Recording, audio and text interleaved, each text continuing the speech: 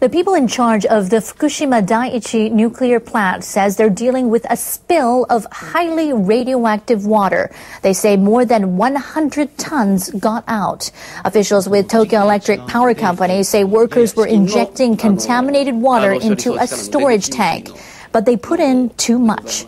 The workers detected high levels of radioactivity in the water that spilled out, with 230 million becquerels per liter of beta ray emitting substances. They say it overflowed barriers surrounding the tank. The officials said they've closed off open valves and have taken other measures to stop the spill.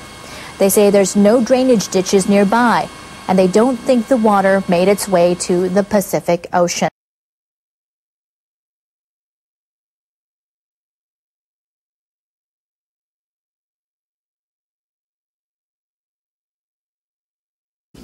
We have to confess that another leak has happened.